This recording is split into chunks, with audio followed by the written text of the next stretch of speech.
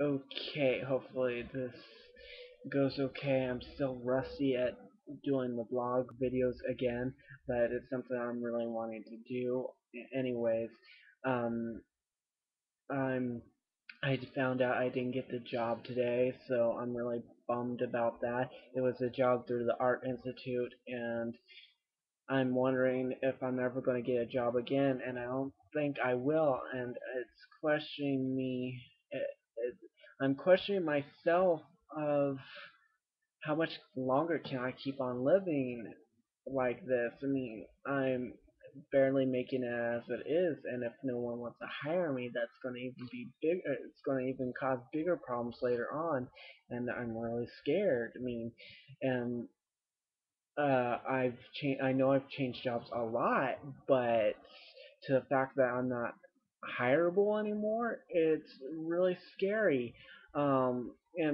And if they look at my resume, it's because I've moved around a lot too, and I don't think it's fair to judge me on all my previous jobs because I have done a lot of moving, and I'm really scared of not having a job at all this year, and hopefully that changes because I don't know what I'm gonna do. Ugh.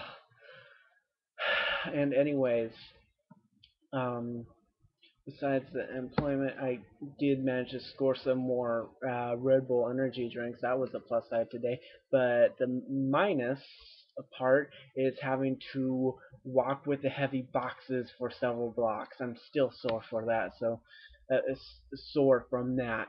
Sore from that.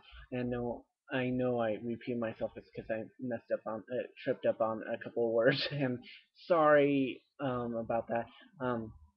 Like I said, still rusty, going back into the video blogs, and and hopefully, if you're not bored with my web series, you'll watch episode 12, Blast from the Past, which I will be uploading tomorrow if I don't have any technical problems with uploading it on YouTube. And I think that's all I'm going to say tonight.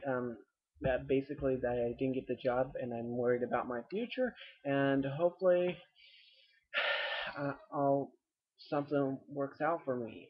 And but nothing in 2010 has. Everything's blown up in my face. The only good thing is that I graduated from PSU, but that hasn't worked out. So I better end this before this YouTube cuts me off. So I'll talk to you next time.